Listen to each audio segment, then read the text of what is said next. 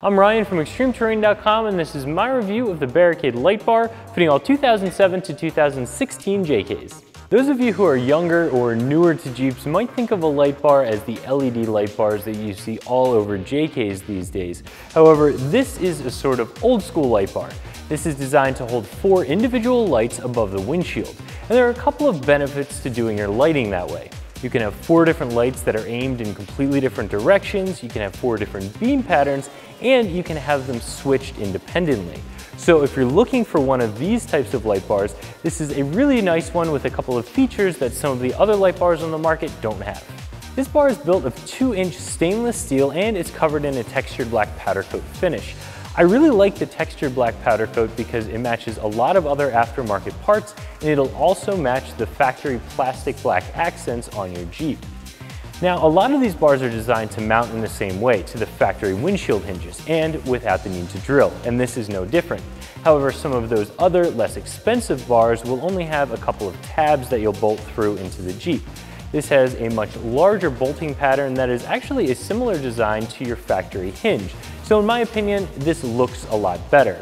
This also has countersunk bolt holes, and it has adhesive padding on the inside to keep this bar from chafing your factory paint.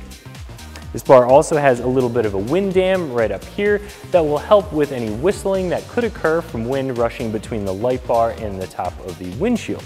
It also gives the bar a little bit more of a finished look.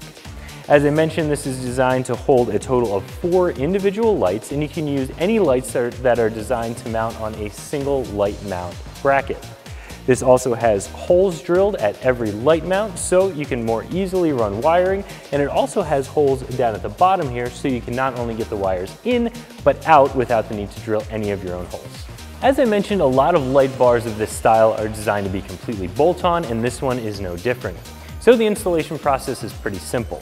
If you follow the instructions, they recommend that you put some tape around the windshield hinge area because the brackets can be a little bit cumbersome to work with and you don't want to scratch your factory paint. The first step in the install is to remove the 6 windshield hinge bolts that are holding the hinge together.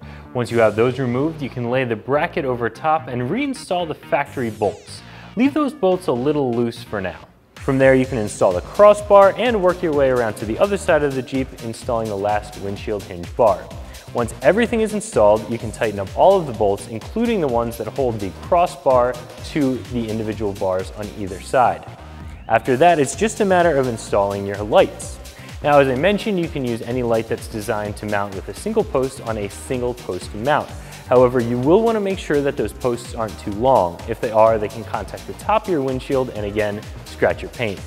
After you get the lights installed, there's the matter of wiring.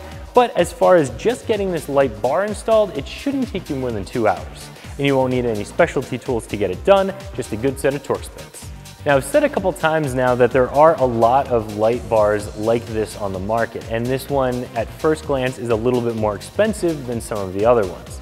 In my opinion, this is worth the extra price. I like the way that this one mounts onto the hinges as opposed to just having 2 tabs, that it has a more contoured mount. I personally think it looks a lot better. I like that it has the wind dam up top, not only to make it look a little bit more finished, but it's also functional to help keep from whistling. And the fact that this one is pre-drilled to run all of your wiring really cleanly inside of the bar all make it worth the additional cost, in my opinion. So if you're looking to add some auxiliary lighting to your Jeep and you like putting them above the windshield, a light bar like this is a little bit more of an old school look, but like I said before, it has some benefits.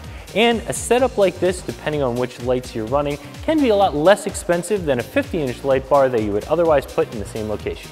So that's my review of the Barricade light bar fitting all 2007 to 2016 JKs that you can find right here at ExtremeTerrain.com.